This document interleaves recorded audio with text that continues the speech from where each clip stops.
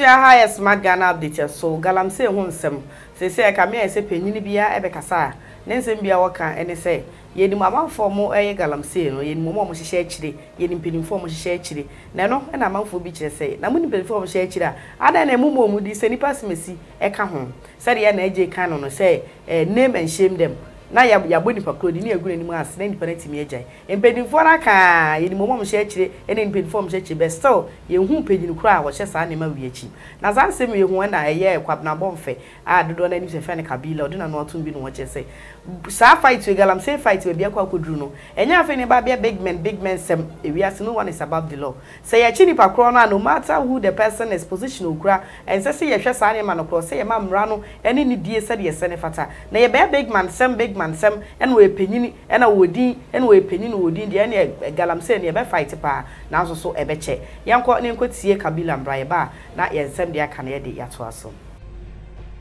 etoda asemba yenim hunim de ade ni hunim de kra ye pese ye ka bi chinchinachi go ye pese ye te ne ha oman yi de tosubio me ka asemo a me mpese metie de minua na menene te ho no all kan me mpese metie na dwe because me masima dwene pi a sign of intolerance and a bosremu cannot do.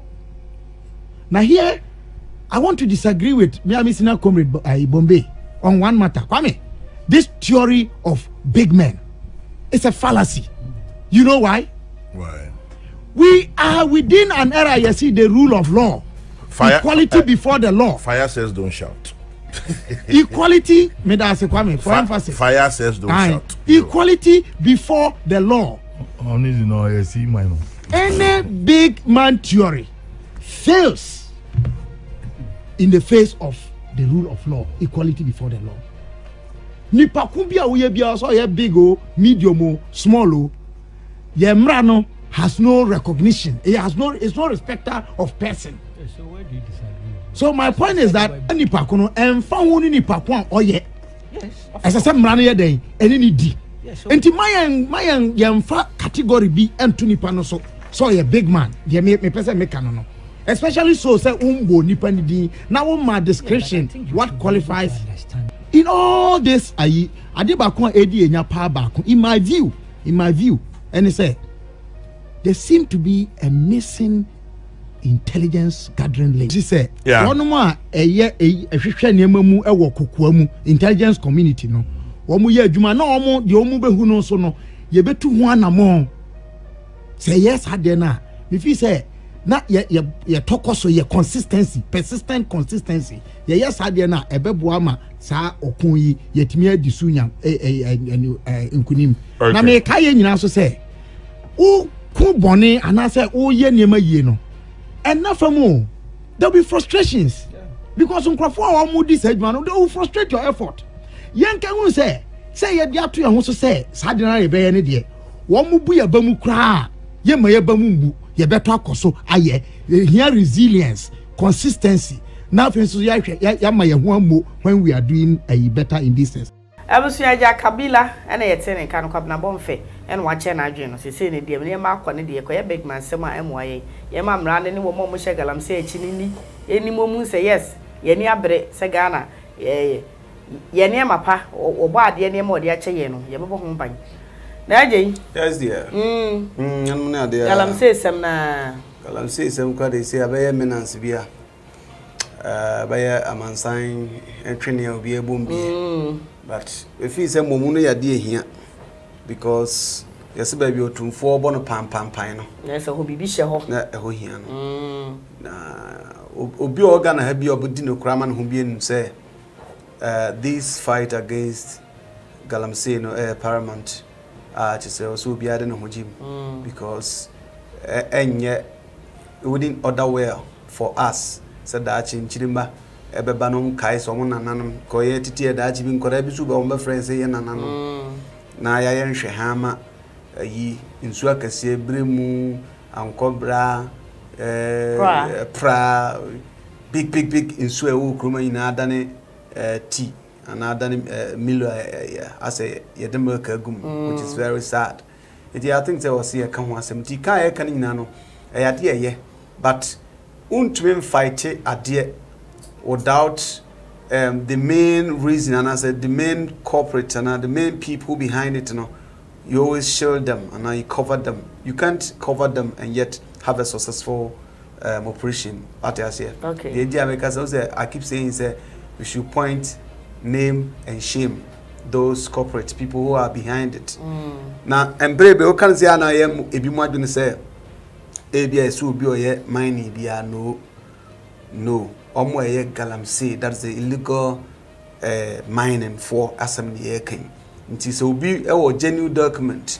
Our dear mining or dear small scale mining as our person is exempted. So what I say.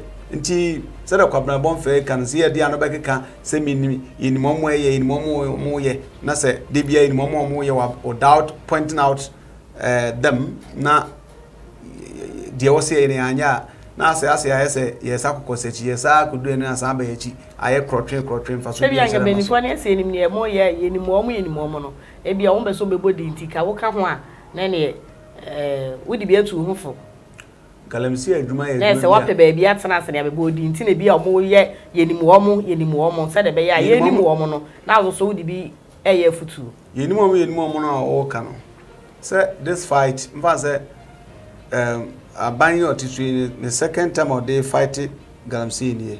First one, in moment set in. Until Ombeja Komuja. Ombeja Komuja, it has gotten to a point where we need to point them, name them, and shame them. Bonding, yes, audience, what time but Tuakobo be on Kahudin. Bonipana or anything if you know, said they are doing illegal mining and illegal Amoya Galamsey. Bunidinian shame, okay. Dance a kata. Oh, and before I drew I said, the piano and my papa, about one I was seeing, so maybe the politics. Because say the fight, a B fight say in criminal, so if I say a baby, so which is which. And a B wants to take advantage. Oh, may me cry don't a genuine document. Me cry a genuine document, a mum come me. What genuine document, but the legal mining. What a legal document, but what the Galamsey. So what I say, yes, my young coons will swim. But what day is a man certificate? I say, what say a mouth to more home. The return my home line said, if you are under attack, and I be issue. Nelly to a man, one or a economic, one shall blow your fucking head off. You are misusing it. It is our lines that the man able me a Jeffrey Winsome. So what I then I say, it's Omocrana legal mining, no. I mean, Mukra documented just to be a small scale mining, no more day, be no munano, say in himself won't be. We should name, we should point, name, and shame them. Okay. Ablakwa say we know what say or not there. Say we illegal mining, but we need company. I first say be a NJ group of companies and an NJ mining company. Say any background once I say utu for good be. When any agents are. I know they mean twinning and because I say a MPP women's organizer. Mammy K. Yes, women organizer. Women's organizer. The excavators are man for question. And I brought your chest only from say a war now when you drew baby a word or they can say me no until say Kate mining company be our baby. Okay, send the Penisi answer Sabi. Ubi so about Bona if you get Najina so what I say, Tino, I brought your casa, a beer when you know so can tell our casa, and a man so buy, a day night incident in sea, even though she had she had a lot of press conferences, but I haven't heard the name of the mining company. The met answer, Michelle 2006, Michelle 2006, under which name? So what I then say. Etiabia the abronya minim regulations of mineral commission how are yama licenses and how you see a process document movie abia you have to have a name a chese but oya nipa akope the yama licenses a obetu da kwaye the opibia because say a company and a BBC a yetumi trace dia be hu nipa krono oya behind the company so at as etiabia okasa no so no edimuso oka ti ma one person a license of cocoa mining. It has to be a name. There has to be a company name. Abia said okay, NJ mining company. ana wan akontapa ba ko bia me hu social media akontapa mining company. It has to be a company. It shouldn't be an individual thing. Okay. It's only abronya ya adwen ye ka Kabila somehow, yeah. One na ya adwen se senka said the worker say wo ba wi asi na on Kate mining company da no. Senka bie ye ma obi alliances na ade say wo company ai din da so. Say na AJ mining company, asem mining company. E ka ba this time no money ambro mbe so mutu Galamsey ase no. E ka be ma cheese ya o. Simple. Okay. Okay, simple. Kabe simple in the sense we dey no say e ko document him na AJ mining company ko we modify na won ko che excavate no na e nipa ba ko dia nipa ba ko so no certificate da ne dem to ye dem musa so mesia na o maintain dia so I think say Abronya is right somewhere if say basa kwan no so yeah it is asema Kabila ka hunu say dey no say impeding for ye na etimi tu sa ne ma na say impeding for no should be bold. Okay. Say na kwado ajimaka be bold. They should be bold, name, point, name and shame them.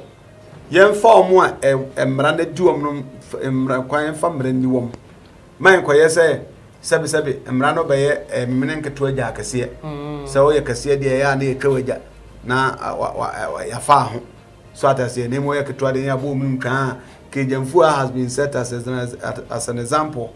Who knows? Bikra na there is more to it than we know.